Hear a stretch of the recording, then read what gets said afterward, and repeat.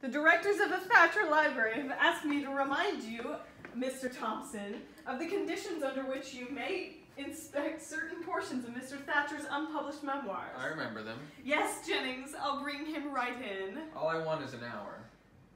Under no circumstances are direct quotations from his manuscript to be used by you.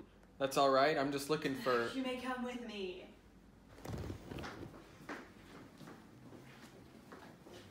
Jennings!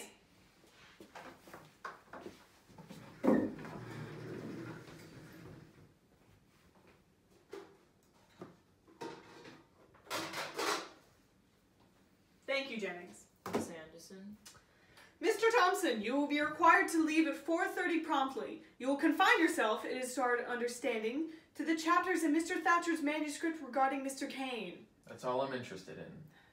Thank you. Pages 83 to 142.